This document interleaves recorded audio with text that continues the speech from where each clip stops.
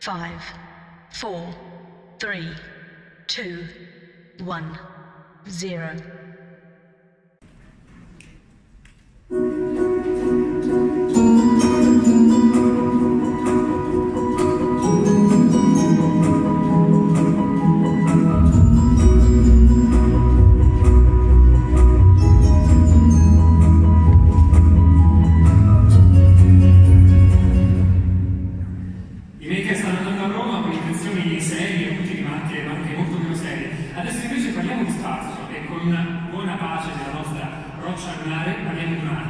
Lo facciamo con uno speaker che è venuto qui dalla NASA, perché è un ingegnere della NASA, è il capo della navigazione, è stato il capo della navigazione della missione su Marte ed è venuto a raccontarci le sfide, all'inizio si pensava insormontabili e poi risolte di questa sfida. Alejandro, Miguel, Matìn.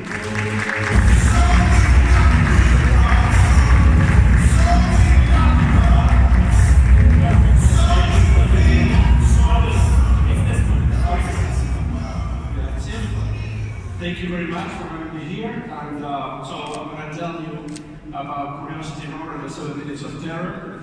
It's going to go very fast, and it's a short presentation. I'm going to have a couple of presentations more tomorrow and on Saturday. So I always like to start by explaining why actually we'd like to explore Mars. We explore Mars for many reasons, but the main reason is we explore Mars because we want to know if there was life on Mars in the distant past, or even there is life today. And why do you think that there might be life on Mars? Today, Mars is a dry and cold planet, not very hospitable for life, but scientists believe that 3.5 billion years ago, Mars was a planet much more like Earth, humid and wet and warm. And as you can see in that picture, taken from a spacecraft from orbit, you can see a dry river and a delta. That indicates that Mars had actually large quantities of water. So that was the hypothesis. So we go to Mars because we want to understand if there is life. We're interested in knowing if there is life on Mars, because as of today, the only place we know for sure that there was life is our own planet Earth. So for that we need a big rover. I mean, Curiosity that landed in 2012 was the largest rover that landed on Mars to test this hypothesis of life. It represented a large increase in the number of scientific instruments. We went from 10 kilograms in Spirit Opportunity rovers to 75 kilograms. That required a very large rover, the size of a Mini Cooper. As you can see, almost 950 kilograms worth of rover to land on Mars, which represented a huge technical challenge. In the beginning, we didn't know how to do it. And you can see here a whole family of rovers that we've been landing since 1997. Started with a Mars Pathfinder to the left, and Spirit Opportunity, and then finally a big jump to Curiosity. And as I said before, this represented quite a challenge for us.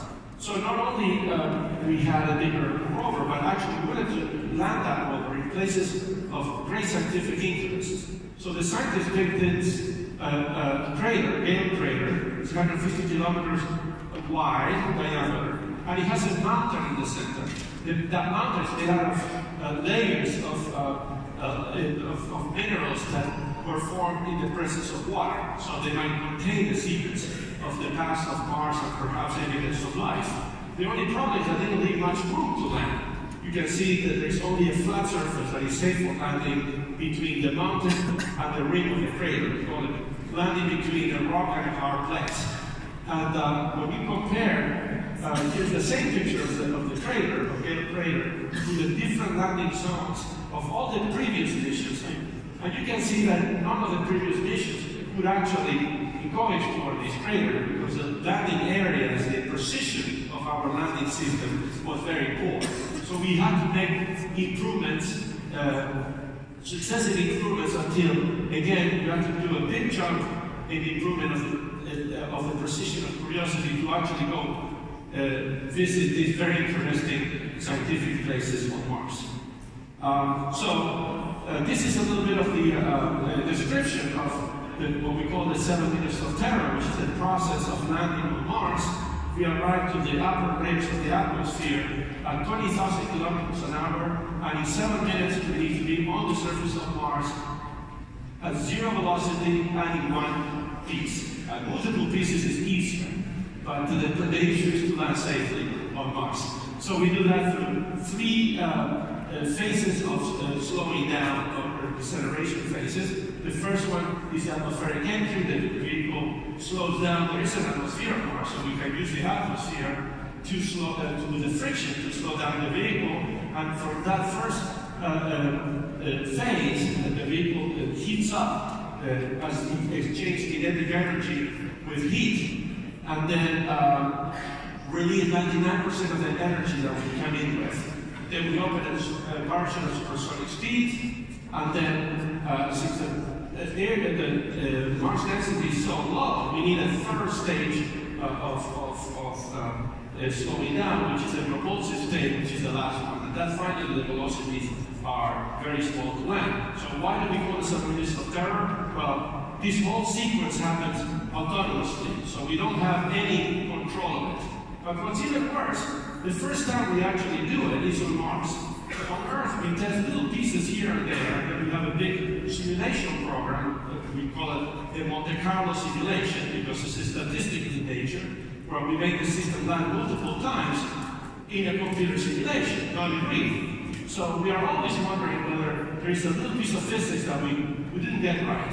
Okay? And the 99.9% being right is not enough. It's that 0.1% is enough to kill the whole mission. So that's why during this time we call the 7 minutes of terror, because we, in those 7 minutes, are at play 8 hours of our lives and the sacrifice of all our family, and let's not forget, $2.5 billion.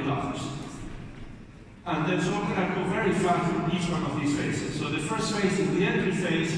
We have a capsule that protects the spacecraft as it enters the atmosphere and slows down. The bigger, the better. This is the biggest we could do that we can enter through our different facilities within the laboratory where I work. And it's a 4.5 meter diameter. Once again, we have the comparison against the Mini Cooper, so that you can see the size of this capsule. It's the largest one of a robotic spacecraft that we ever had. And of course, we need a heat shield that actually protects the spacecraft from the heat that is being generated, and also the material that is light enough, because actually we want to carry instruments to Mars. So how do we achieve that improvement in landing accuracy as respect to other missions? Well, the missions to the left, the ballistic entry, that's what we used in all the previous missions. In that system, the spacecraft center of mass is balanced, so the vehicle just enters with 0 angle of attack. And as a consequence, the only thing you can do is that when we throw a rock, if you want to hit something, you need to aim, and the moment that rock leaves your hand, you just fall through the, using, following the laws of gravity and friction with the air, so there's no correction you can do. However, if you actually move the center of mass of the spacecraft in a way that the spacecraft balance comes in at an angle, so essentially that's called an angle of attack, and that creates a lift force, and you can see that little force on top. And now we can control the spacecraft orientation with thrusters in a way that we can fly the spacecraft, or actually the spacecraft flies itself, using an algorithm from the Apollo program that we resurrected and works very well. And so now the spacecraft actually has the knowledge of where it is, and with that little force, it's enough to actually fly its way to destination. So we use that, and you can see the little ellipse size there is a Curiosity ellipse size, and we ended up landing within 2 kilometers of the center of the ellipse. So we were very happy the first time we attempted this technology, and it worked. A lot of people felt that we were kind of crazy to not only use this technology, but use it in such a dangerous place, because had we been wrong, we would have failed. But that's what you need to do. You need to take risks in life sometimes. So the next one is the parachute phase. It's the largest supersonic at that point. Parachutes, and you can see people there to get some scale.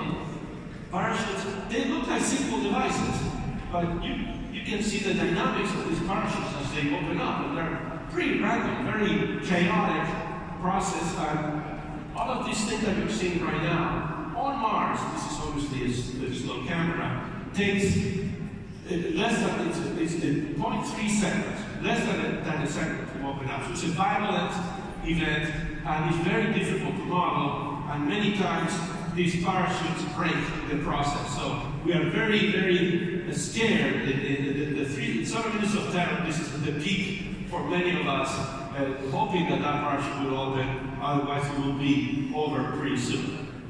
So finally, the third phase is the propulsive phase, and we need thrusters for that, some level of thrusters. And again, I mean, here we needed to innovate because all the previous ways that we have used to land the previous rovers did not work for a rover of that size. So we tried airbags, we tried legs, we tried all sorts of things until we came out with this idea of the sky crane, essentially land the rover on its wheels using not its helicopter, but not propellers, but it's actually rockets. And so we proposed this idea. I guess it's kind of a hack, so it's kind of proper for this event. And it's interesting that the lab, when we proposed this, half of the lab thought that we were brilliant, and the other half thought that we were idiots. So we knew that we were doing something right. And in any case, we did a few tests, only the mechanical part. Okay, this is all the type of tests that we did. The rest was actually done in the real landing that August 5th of 2012. Also, we did some tests of the touchdown to make sure that the rover could handle those type of loads at touchdown. Those are the velocities of landing. And then here are some pictures of the rover as being assembled. That's all those circles there are the antennas for the radar. We need a very precise radar to measure the velocity and actually be able to land softly on Mars. And that's the capsule in its entirety. And these are, again, you can see the size of the rover by comparing with the technicians there assembling and testing the rover. That's a robotic arm that I wish I had time to explain it, but it's very complicated, sorts of tools, including drills to take samples of the rover and then analyze it with analytical instruments. More instruments, more pictures. That's me taking a little nap. And then this is landing day. And this is actual video that we took, that the spacecraft took. You can see the heat shield. The spacecraft is right now on the parachute, oscillating and waiting for the right conditions to start the propulsive part of final slowing down process. I will tell you the moment that it starts the propulsive maneuver, where it gets rid of the parachute and then it lands.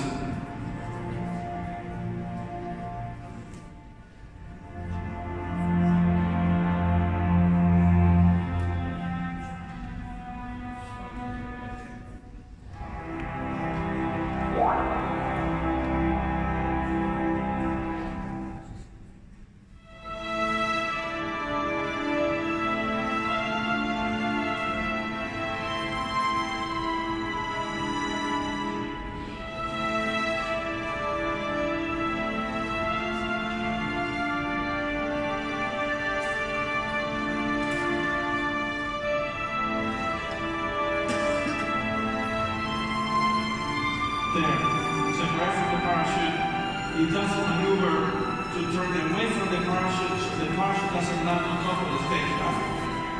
Now it's going to get itself straight down like an elevator. Right now. And now it's going to go straight down. Big dust. At the bottom right, you're going to see the wheel coming out. Deploy before we land. And it landed that way. That was the first picture that I took. You can see Curiosity with its shadow on the... Thank you. It's a very happy moment.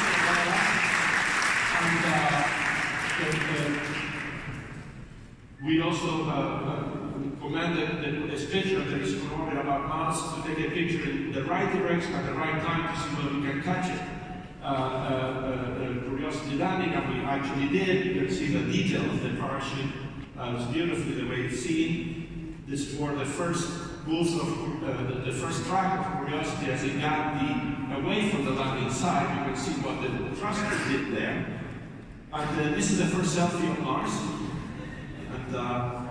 And this is Mount Sharp. And now I'm going to leave you very quickly with this is the real place where we wanted to analyze Mount Sharp with all the layers of clay minerals where might hide all the secrets of the geology and astrobiology of Mars. And I leave you very quickly now with the way that it was celebrated or witnessed the landing of Curiosity around many places in the United States.